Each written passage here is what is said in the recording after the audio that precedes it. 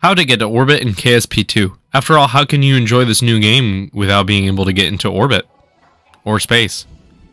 Alright, so first off, we're going to start off with, getting off the pad, and then we're going to do a slight gravity turn. This is more efficient than just flying straight up and then trying to get into an orbit.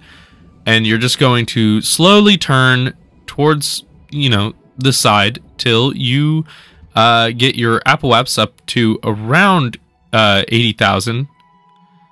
It can be above 70,000, but it doesn't really matter. It doesn't really matter where, but this is just a small craft, so it's fine.